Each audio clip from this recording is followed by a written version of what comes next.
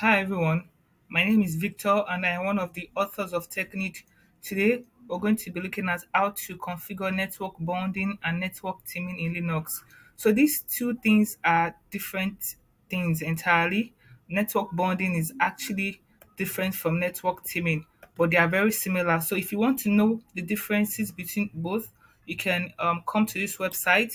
I'm going to be dropping a link to this website in the description section below where you can always learn what network teaming and network bonding are. You can also learn the network teaming and network bonding modes or runners and how they work. For example, the active backup mode, the round robin mode, the LACP mode, and all of that. So the main concern of this video is to show you the step-by-step guide of how to configure network bonding and network teaming in Linux. And before I do that, I would also implore you that you should go through this article and you should also have the basic knowledge about networking in Linux. And that is if you don't already have that. So let's go to the main reason why I'm creating this video, which is the step-by-step guide of how to configure network teaming. Let's start with network teaming first, and I'm going to be using the Nmcli utility. So you can either use, of course, the Nmcli utility, the NMTUI utility, or the CLI or the GUI utility to configure networking in Linux. So for the network teaming, I'm going to be using the NMCLI utility, and for the network bonding, I'm going to be using the NMTUI utility. So just because I am using a Red Hat 8 system, I don't necessarily have to install the Team this service. But if I'm using a system that requires me to do that, I can easily use the command yum install teamd, and the teamd service is going to be installed. So right now on this my system, I have quite a few number of NICs. I have the ENS33, I have the ENS38, and I also have the ENS39. So what we're going to be doing is to team these interfaces together, which are the ENS33 and the ENS38. So these interfaces are going to be teamed to form a master interface called Team1. So the Team1 interface is going to be master, while these interfaces are going to be slaves to the master interface called Team1. And of course, we are using the NMCLI utility to do this. So let me just clear the screen. So to do that, first of all, let us create the master interface. So I can say NMCLI connection add. So the type of connection that I'm going to be adding is the team connection, and I'm going to also give a connection name which is called team1, and I'm also going to give the device name which is called team1 as well.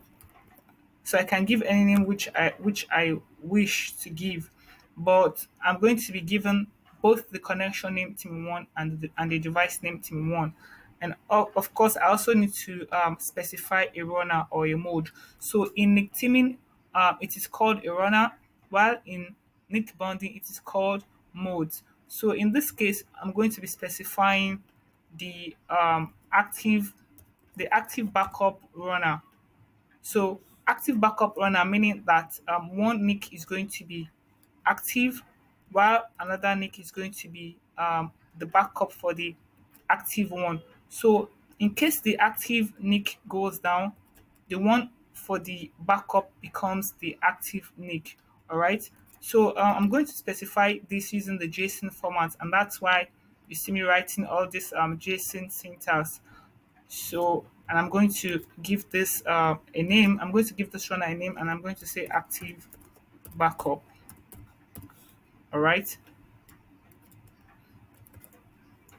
So you can see now that the connection, the Team1 connection, is successfully created, and now we also need to add the ENS33 interfaces and the ENS38 interfaces as slaves to the master interface which we just created, which is the Team1 interface. And that's why when you look at the connection, let's look at the connections, you can see that the Team1 interface has been created, and you can see that it is not green. So it is not fully active yet, and that's why it's not green. So let me clear the screen and let's add the two interfaces as slaves to the master interface. And to do that, we can easily do Nmcli connection add. The type of connection this time around is going to be the team slave connection type, and the connection name is going to be ENS33, and the device name for ENS33 is also ENS33. All right, and this is going to be the master, and the master is called team1. So you can see that this connection has been added successfully, and we're also going to do that for ENS38 as well.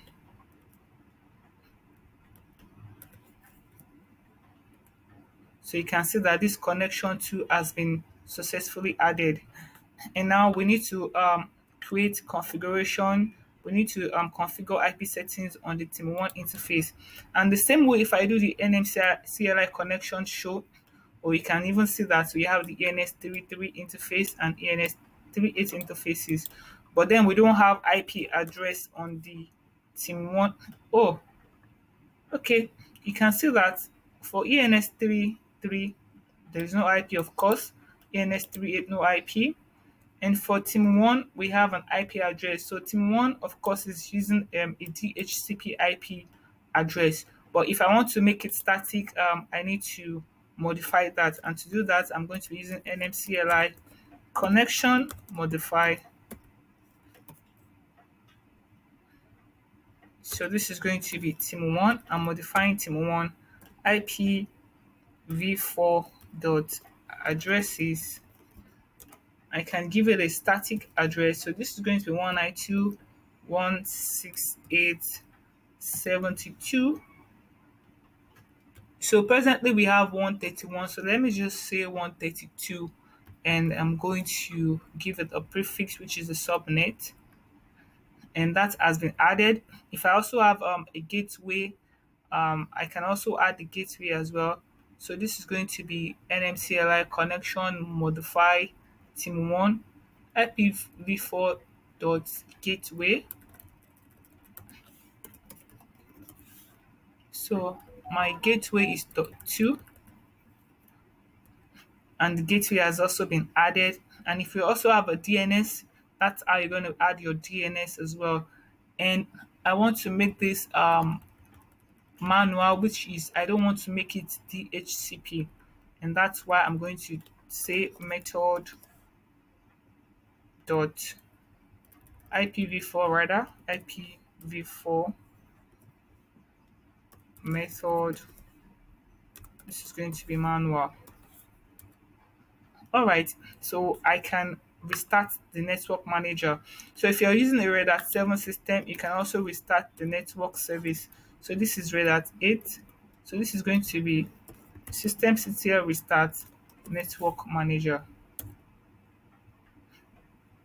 So now let's see our connections. Yeah, they're active. Let's look at the NICs that we have here. So this is still 131. What we need to do is to restart the interface. So I can just see Nmcli connection up, connection down, team1. I can use the ampersand Nmcli connection up, team1. This is going to be team1. So let's confirm that again.